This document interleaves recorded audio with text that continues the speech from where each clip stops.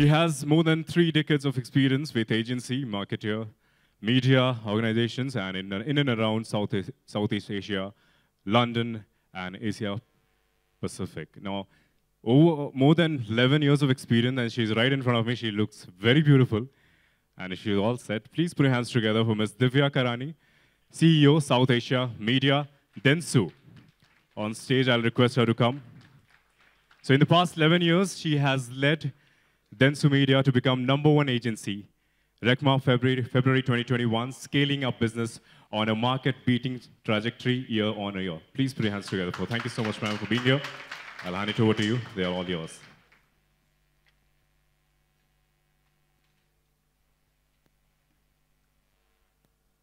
Where is Chandru? Chandru, applause, applause, applause. All that I have just wanted to share, you have already addressed. And as a live example, so there it is, complete acknowledgement. Thank you. So, building powerful brand stories. I'll begin with saying thank you. All of you all are here this morning. I'd like to share an actual anecdote of what happened a couple of years ago. Early in the morning, 8 a.m.-ish, I was in office, and into my room stormed this colleague of mine. His name was Dave. I saw you coming into office. So I said, yes, I'm here. You were driving. So I said, yes, I do that. You were talking. So I said, yes, I do that as well.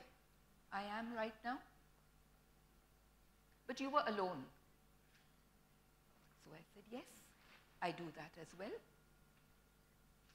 Now, what did I just do? I shared a true story which actually played itself out some years ago.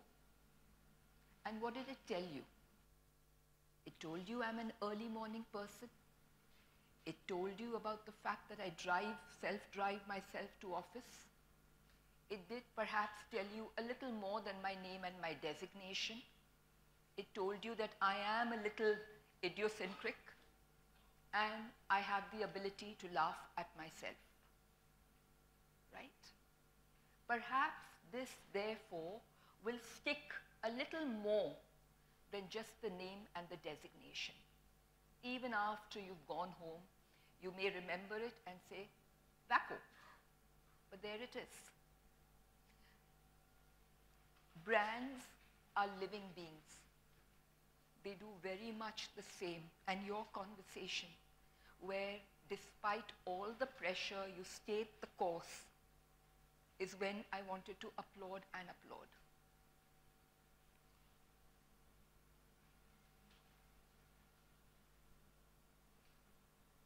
Stories sell. Powerful stories make brands. They create value, intangible and tangible value. The classic example that comes to my mind is Swiss watches. And look at it, despite the ubiquitous mobiles, they are what they are.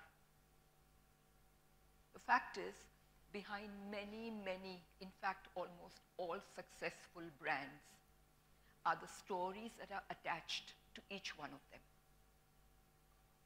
The second bit is, we all know brands are built over a time. One campaign, one comm in 1 year is just one piece which joins the whole dot of a connected experience that consumers interact and get from the brand. Sometimes it adds to their equity. Sometimes, unfortunately, it also detracts. The third bit is, as brand custodians, we know that brand narratives are not linear. There is no beginning, middle, or an end. It is a continuous dialogue that the brand stakeholders have with their consumers, and this is a continuously evolving dialogue that brand stakeholders need to listen to. it is between two communities. And because it is between two communities, it is not an output of marketing. It is actually an outcome. And that innate realization in itself is profound. And I find, having worked with multiple marketeers, that sometimes the cleverest of them perhaps at times forget it. And when we talk about customers, you spoke about it, Chandru. Customers, internal constituents, external constituents, future constituents, and all the other B2B related constituents as well. We spoke about two communities. Like every story, there are two sides to it. And that, I've touched upon it briefly earlier, it needs to be constantly listened to, understood, so that you can have a meaningful relationship. What is the, and it's so sad if I were to stand here, and which is what I'm doing right now, and continue to have one monologue irrespective of the fact that you all are interested, you all are scrolling through your mobiles, or God knows what. How sad would that be? And then brand stories stick only and only when substantiated. And today there is no place to hide. You are what you are, and it's there for everybody to see. It requires attention to both the narratives, because sometimes unwittingly, what you say perhaps may get construed otherwise, or an action you've done, and you may not have thought about it, right? And we've all heard about trust and how every drop is, gathered and then it goes out. And therefore, there needs to be an honest, transparent relationship. Any mistake, and we've had some clients do that, mea culpa. And that in itself is respected. The last one is then an acknowledgement of the times we are living in. And without a shadow of doubt, the last 2 years has changed everything that we know. It's changed us as people. It's changed us as people, it's changed the way we work, the way we live, our values and our priorities. And therefore, our accountability to each other as well. No time for fluff, no time for packaging, say it as is. Give it to me, and if it is of interest to me, I will step forward, period.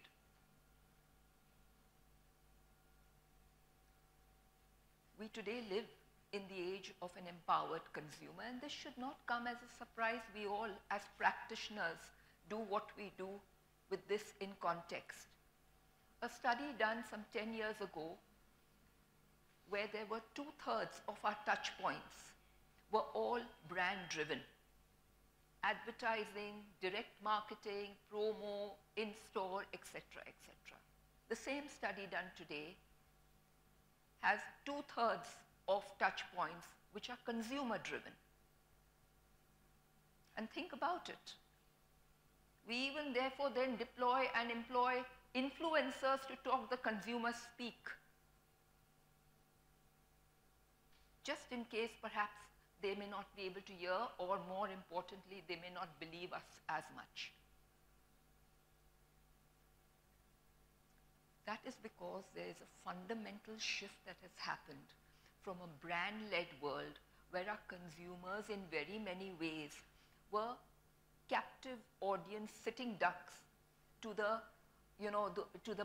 monologue that marketers stood and gave them. And all of them were marching to a marketeer's agenda. It's now moved to a consumer-led world where it is with your permission, it is experience, brand experience is the most important. Forget of what you say. It is what you do and what they experience you as, right? And it is driving the consumer's agenda, understanding the consumer, understanding their needs, understanding their motivations, and meeting them. And therefore, all of us who have practiced for years, it is moving from changing consumer behavior to now changing brand behavior. And I saw that again, Chandru, in your journey, right? You've actually said, hey, and then there's another one. Very interestingly, you said, we were putting out a brand story. 3 years later, we discovered that that brand story was not sticking. And then you discovered why. The fact is, this fundamental shift that is happening, that luxury of 3 years or perhaps even 3 months may not be there with us anymore. The key challenges for marketeers are very, very many, and it's an unenviable position to be in currently. There is increasing competition, new startups, the category morphing, the category disappearing, or new ones getting created. There is alongside that, there's an increasing intolerance of being lectured to. So it's not advertising that engages that they are rebelling against. They are protesting loud and clearly to be given a bhashan. Thank you, right? And then there is that information overload that is, it's like a barrage. Think about it. They have so many options. So what are consumers doing? Consumers are doing what they do. They're exercising their right to blank you out. And therefore, unless and until it is with each one of you in the room, with your permission, I'm speaking to you, perhaps it is something that you want to listen to, or perhaps you zoom me out, and that's also fine. You guys are the consumers right now. And therefore, with that context, an appreciation of our world of communication where there is complexity and contradictions abound. So some marketeers will go after brand and swear that brand is the only way to go, whereas others may espouse that, but actually are performance. Others delve deep into data, whereas on the other side, there is this huge belief, and I can't say it's wrong, that creativity is actually the multiplier. Data can aid and abet, but it is creativity, that idea, that is center stage. And then there are all the physical experiences that brands want to impart. And some brands, you notice, have skipped that rung and straight away into virtual worlds, metaverses, and so on. And some of them are quite successful at that. And then some, uniquely, you will find, are very much there in the physical space and have stepped into the virtual. Or some who are in the virtual, and this is where I laugh, some who are in the virtual have now stepped into the physical space. Think about it, and I am challenging each and every one in this room. It is we practitioners who are guilty. We are guilty of actually putting our craft in silos. The consumer does not really distinguish between the physical and the virtual world anymore. They are very quick and they seamlessly glide from one to the other. It is we practitioners who've decided offline, online, somewhere, and I hate the word. Somebody says traditional media. Really? Really? Talk to me. What is traditional media? So the moment in any conference room I hear offline and online and traditional media, you earn no brownie points from me, definitely. My team knows this. It is actually, we are, as communicators, need to be media agnostic, respect each media for what intrinsic value it brings to the table, and build that seamless experience. Some clients listen to us, Some don't, but sooner or later they do. And then there are some who go for the long term, but as I said, the pressure is enormous. So you can only, if you survive today, can you live for tomorrow? So there is that very, very real pressure that they are under. And then there is, you aim for growth, and then sometimes you genuinely aim for good, or sometimes you try to straddle both, or sometimes you only espouse good. But that is a very, very short-term strat. Huge implications of boomeranging. So there is huge contradiction that coexists. What do? We convert all these challenges into opportunities. And again, this is another war cry from me. As practitioners of this craft, there has never, ever been a more exciting time than today. I have been in this for the past over 3 decades. And I will tell you, as much as what we did and thought through, and we did our craft and we practiced it bloody well even 3 decades ago. But there were only those many avenues, and like it or not, it was a monologue. Today, it is so exciting because there, as adults, and how many of us here in this room are parents? Put up your hand, please. So the large number. And if you all are parents, what happened? You spoke to your 2-year-old. You spoke in their language, right? Before you know it, we all lapse into baby language. You don't know it, but your vocab changes. Your tone changes, right? In trying to communicate with them. And then you speak to them, and then they grow, and then you speak with them.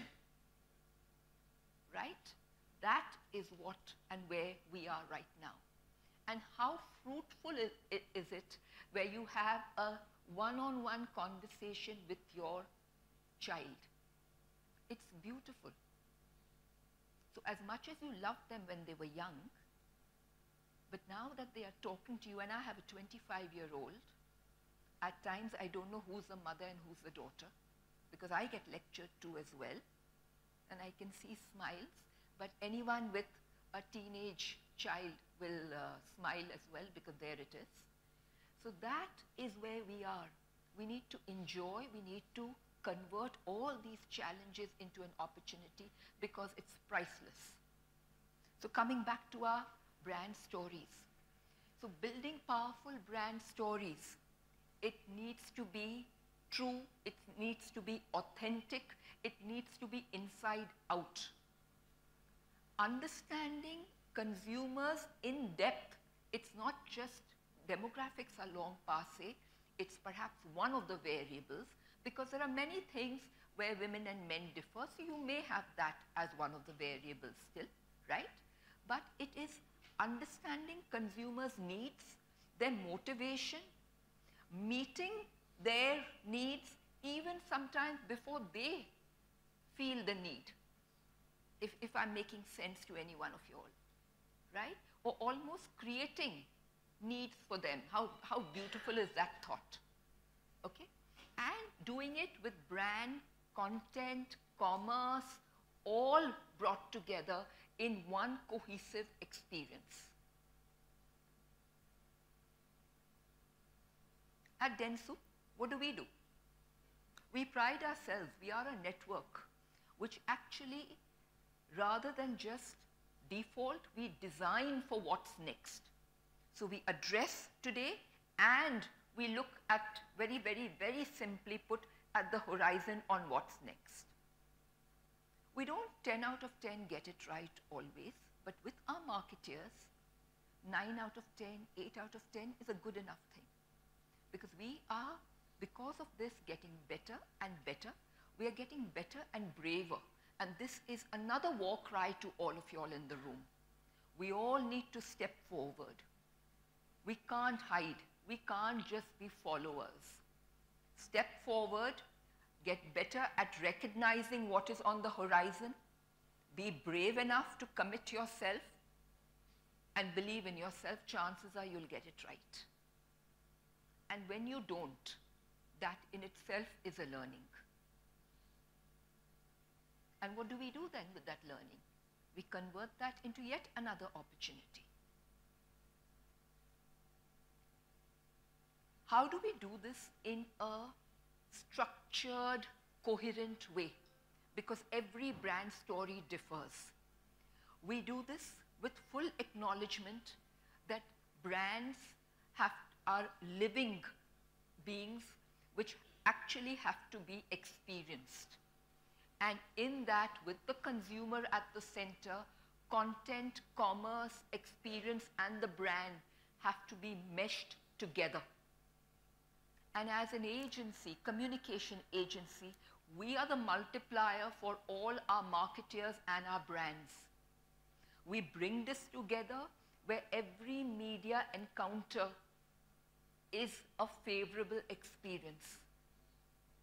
Needless to say, embedded in that statement is there is an engagement that we are effecting. Right? With the most advanced technology, and I'll give you an example, understanding people which sit in the center, because if you do not have that innate understanding, all this comes to naught. And then you connect the brand with the content, with commerce, with culture, all together. I'm going to share two powerful brand stories right now. I've handpicked two out of a repository. Take a look at it. Each work speaks for itself. The first one actually meshes brand, content, commerce, and experience. And when you see the piece of work, you will see all this play out and come to life.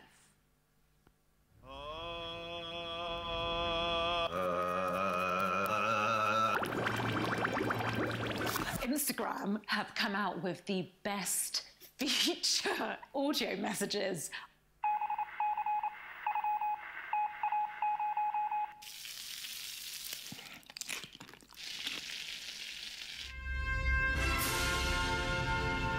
Right, so the big daddy of internet challenges is here. Which called Swiggy's Voice of Hunger challenge. Voice of hunger. If you can get the waveform on Instagram DM to look like a food item. This kind of looks like a nacho, right? 1 kebab, 2 kebab, 3 kebab, 4 kebab. आपको उनको DM करना अगर उनको पसंद आ गया. To win a year's worth of food vouchers from Swiggy. Free food tastes better.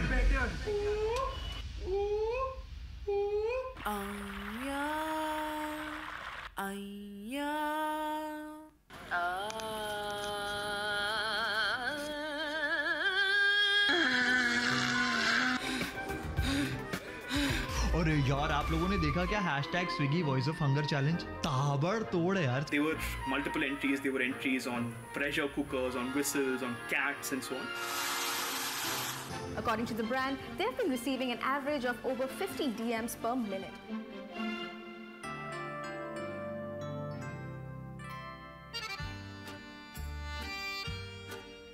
So Swiggy evidently hit 10,000 entries on day one, and I think that soon became 20,000, 30,000 and 150,000. Wow.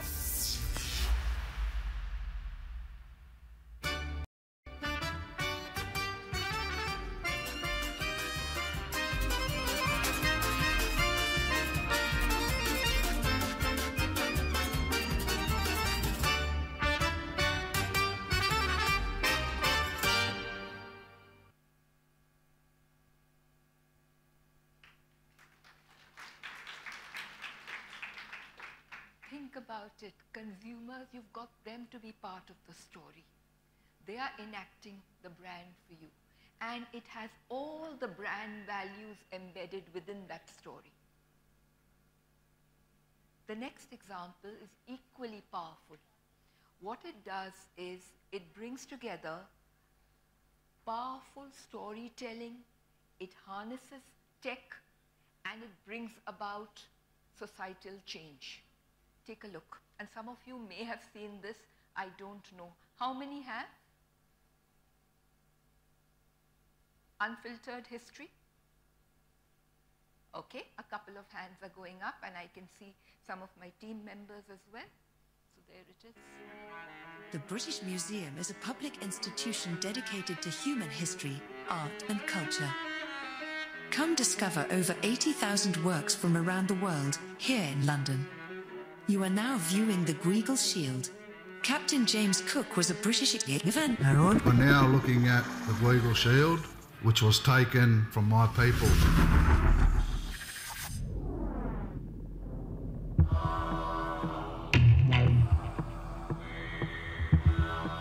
Collections in the British museums are premised on a simple idea. I'm proud of what my grandfather stole from yours. The Rosetta Stone was not the discovery neither of the French, neither of the British. It was already discovered and reused in Egypt multiple times. For us, it's not just a well-carved rock, it is a living ancestor. This very important statue is on display in a museum thousands of miles away. Say the British Museum is the world's largest receiver of stolen goods. We're launching an interactive tour of some of its most contested artifacts.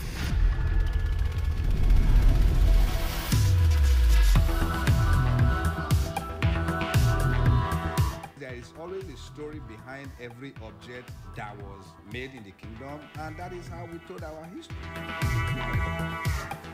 There were two foreign powers in rivalry over Egypt. One of them won over the other and they took the war spoils of the other. I feel I've received a balanced narrative. For many Assyrians, it was maybe the last time we could really stand up to people who were trying to bully us. We sort of went around the world and took what we wanted, and it makes me feel a deep level of shame. Museums around Europe are slowly realizing that exhibiting items taken by force hundreds of years ago from other countries is kind of gross. And it's about time. We can't change the past, but we can change how we engage with it in the present. This was a 2-minute clip in the day and age of 30 seconds, or forget 30 seconds, 3 seconds. You have a 2-minute clip. This one, when something is so clear, it cuts through jury after jury after jury. I was part of the Cannes jury this year.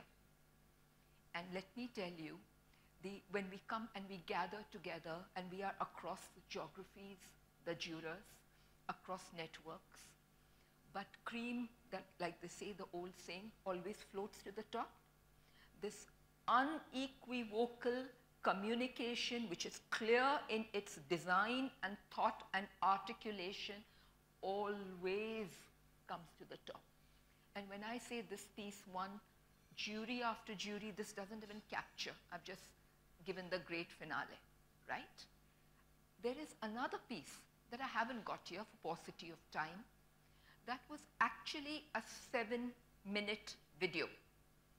It was Pooja Didi, and it was not this year, but last year. I don't know how many in this room have seen Pooja Didi. It was done for Facebook. Go back and take a look. 7 minutes. And you will, that in very many ways also encapsulates the power of stories. That powerful stories move. They move consumers, they move business, they move brands. And therefore we at dentsu practice what we call horizontal creativity.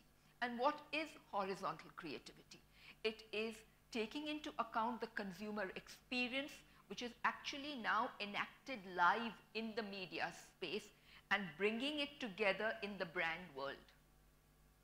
Right? It's a philosophy, it's something that we craft, that we practice, where this creativity permeates across the rank and file, across the functions. And it goes back to a threat of mine that I have always given my creative champions. I would often tell them, because media is full of numbers, right? I would often threaten them, you guys go to sleep in a media presentation, be careful. I will start writing copy. that kept them awake. But today, and in a recent symposium I attended, I asked the audience, because this was a question from the audience, where does media begin and creativity end? Or where does creative begin and media end? Like I said, we practitioners perhaps are guilty of putting it in silos. So this is a call to arm. This is a call to arm for everybody in this room. We need to be creative. We need to be strong, powerful brand storytellers, including your own. One life. So with that, thank you. My call to arm I have already spoken about. Please embrace change. Do not be a laggard. Be better at identifying what that change is. Step forward bravely. Almost ensure there's a constant state of disruption. Rather that than be disrupted. So thank you very much.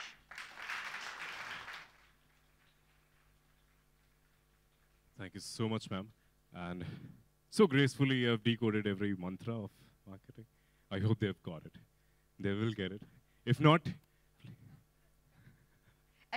At least my idiosyncrasies will, so there it is. please put your hands together for her. It was very insightful, and I'm still in the story. A lovely storyteller you are, ma'am. Thank you so much. And I'll request your friend, your dear friend Chandru sir, to come up on stage and thank you. Please bring the memento. Thank you, sir.